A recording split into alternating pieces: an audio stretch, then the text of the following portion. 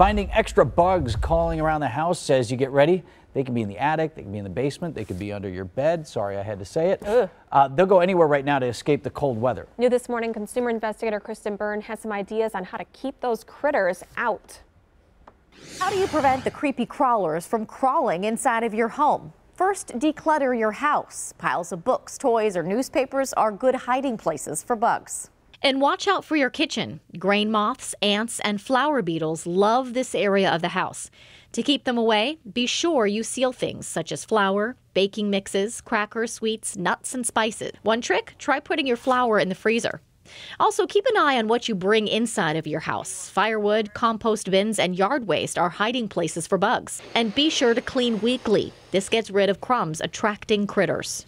Another tip is to check all the windows and doors in your house. It's easy for insects to fit through the cracks. I'm consumer investigator Kristen Byrne.